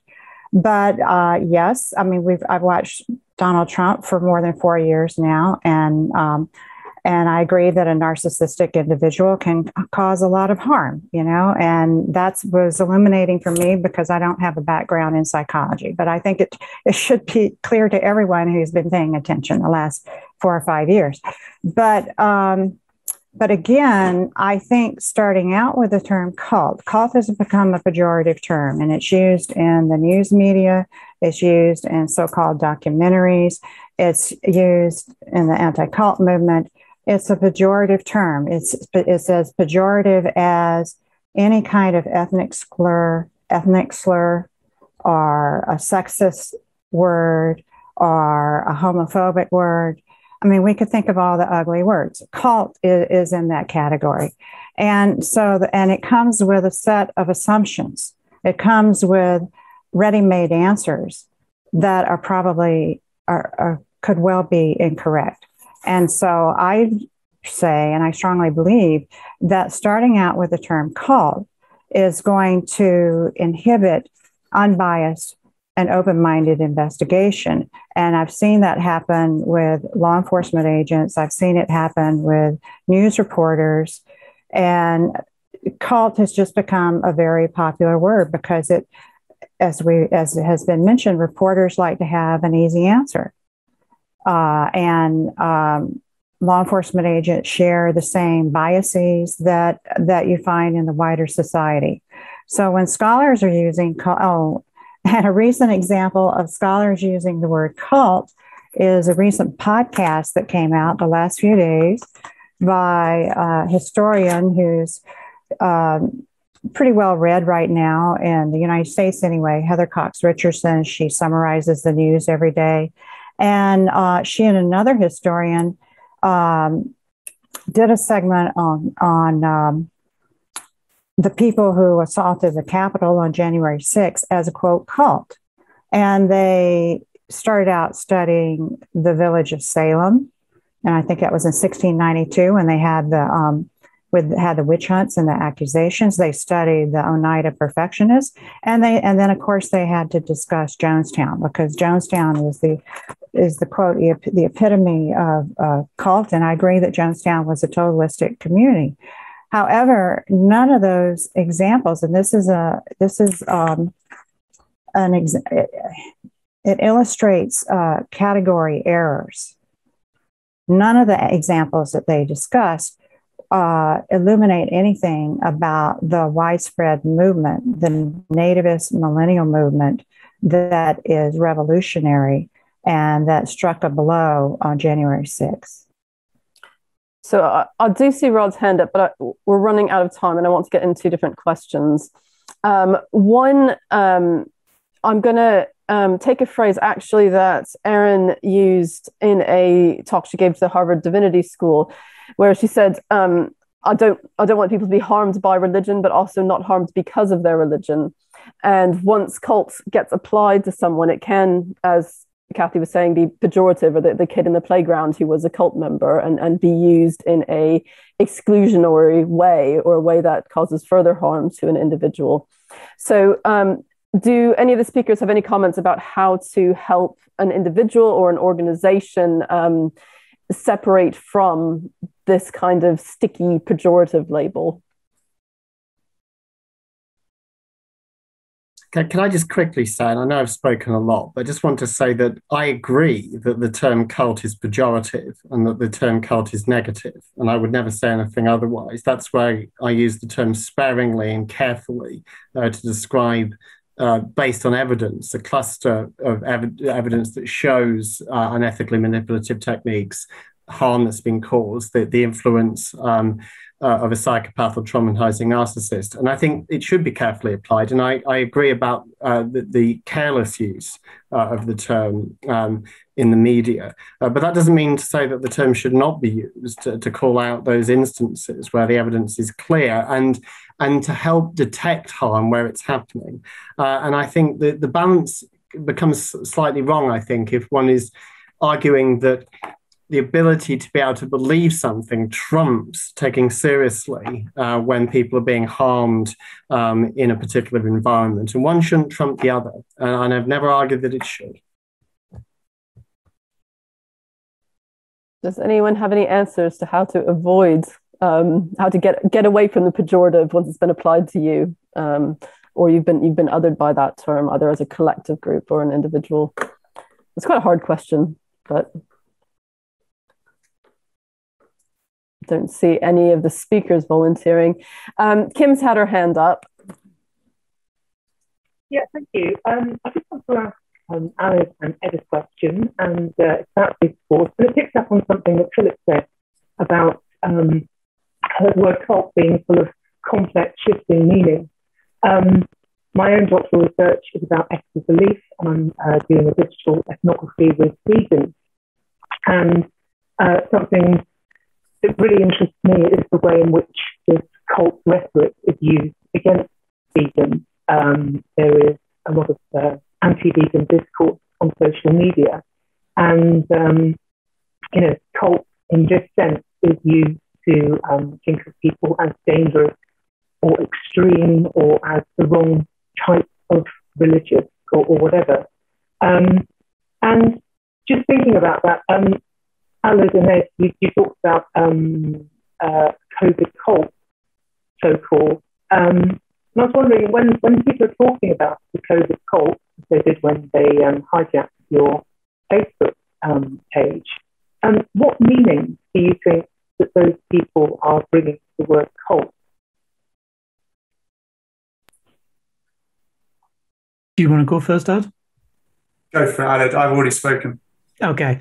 Thanks for that, Kim. I'm sorry, your signal was breaking up a little bit, so I think no, that's fine. I think I caught the gist of what you were saying. You were saying about what does it mean for the people who are hijacking the term regarding COVID? Am I right? Yeah, just what meaning do you think they are attributing? It might be difficult to generalise, but what are the meanings, the complex meanings for them? Well, I personally think it's a sign of this conversation that we've been having this evening about the power of the term, the pejorative nature of the term. A lot of it is to simply ridicule another perspective.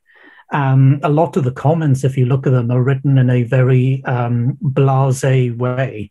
That the word cult is being used to diminish or to belittle something. But it also implies that the people, some of the comments say that the cult has resulted in people having the jab put in them.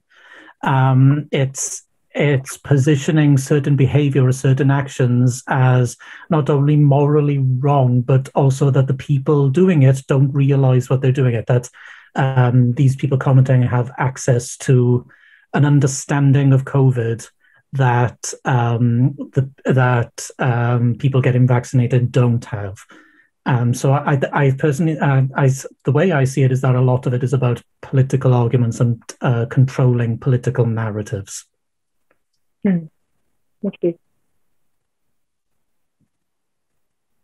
I don't know if Ed wants to jump in there. Just very briefly, I think at a cursory glance, we definitely need to do a lot more analysis on the comments.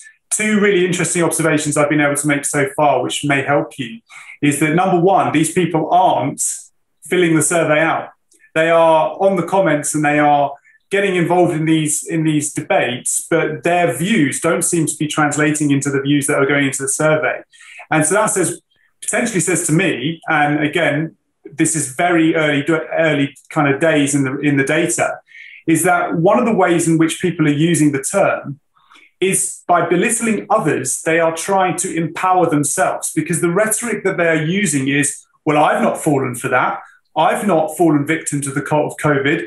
I'm clever. I'm smart. And I think that kind of self-empowering, my research is on empowerment and conversion.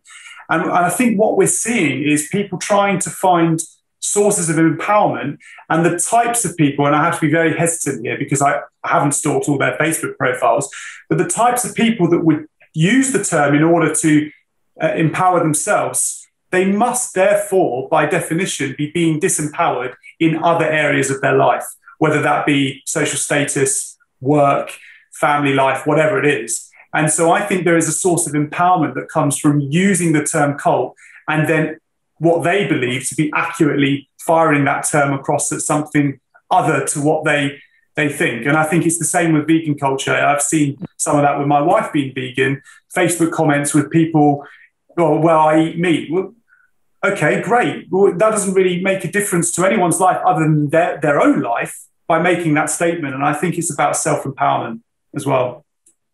Okay, so this event was supposed to stop 6 minutes ago, but it's a fantastic, fascinating conversation. I'm going to try to have no more than 5 more minutes. I see Gordon's got his hand up, Paul Ford's got his hand up, and I might slip in one more question. We'll see how much time those 2 comments takes. Go on, Gordon.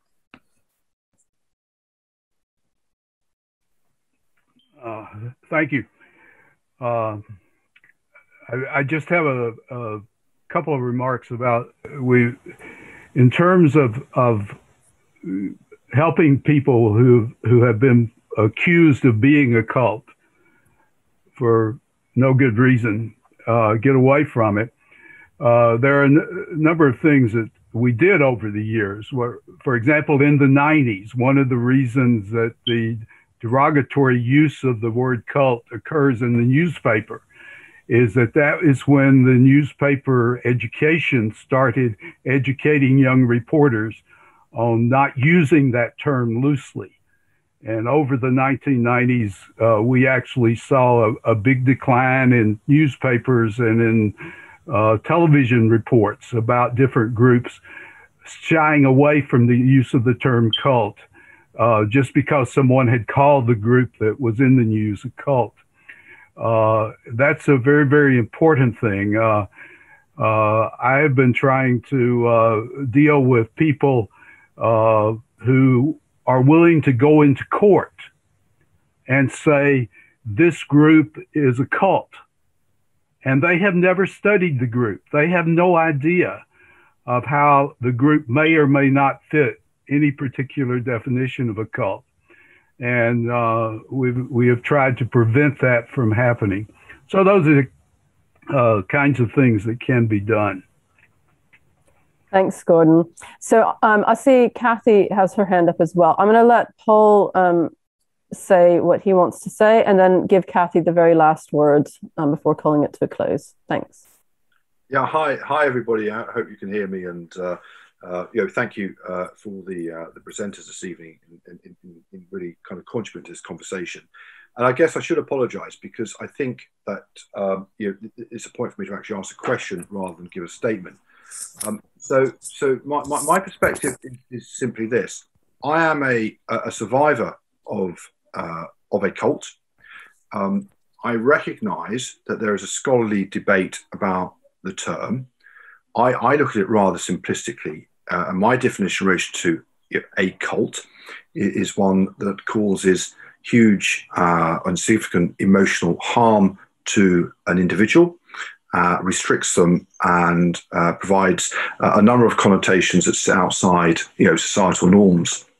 And I guess, from my perspective here, we cannot be apologists for organizations and groups that within the mandate of them as an organization seek to cause harm to whether it be young people, the most vulnerable, through manipulative techniques. And so the point I'm making is that within society, not within the scholarly world, but the concept of a cult should be one that is retained for those organizations and groups that cause harm, that sit outside of values, our values and shared values, and sit outside of our norms. It is a very useful label to assist law enforcement agencies, to assist those that work in social work and social services and other organizations, to identify those people that are most at risk of harm. And for that reason, I do think there's a strong case to retain that label, as Rod said earlier, in the minority of cases for those organizations that sit outside of societal norms. Thank you, Paul, for voicing that. That's great to get a survivor's perspective.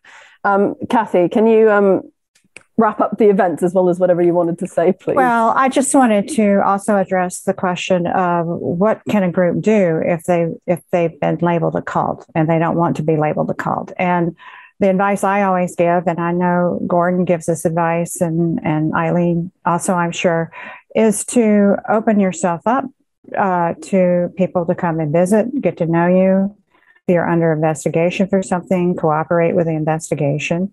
Just don't keep yourself closed off from society and whoever it is that has questions about what the group is doing. And so that's all I wanted to mention is that, and I saw in the chat, somebody said, well, improve your PR. Well, yeah, the group can improve its PR, but that involves reaching out to people and communicating with people and opening the channels of communication. That's all. Fantastic. Thank you, Kathy.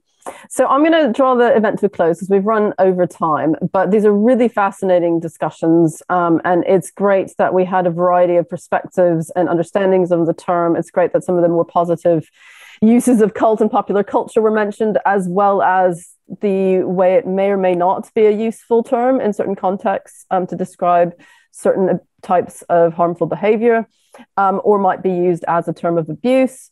There's a lot more discussion to be had. I don't know if we'll ever reach Edward's ambition of getting a single term under which we can all unite behind. But I think we can all clarify our own understandings through these discussions. And I really appreciate you all for being here. There's a link to Aled and Ed's survey in both the chat and in Inform social media, which you're very welcome to distribute. They're really interested in anyone's opinion worldwide on what these words mean. And it's really interesting to bring up the kind of post-newspaper age up to date, this being spread on social media, because journalists no longer have the control of our terms to the extent they once did. So thank you all for coming. Thank all the speakers for their really thoughtful and well-produced presentations that kept to time. That's really hard to do. And thank all the audience members for being here. Do email Inform if you have any thoughts, comments, congratulations, criticism. We want to hear it. And have a good evening. Thank you.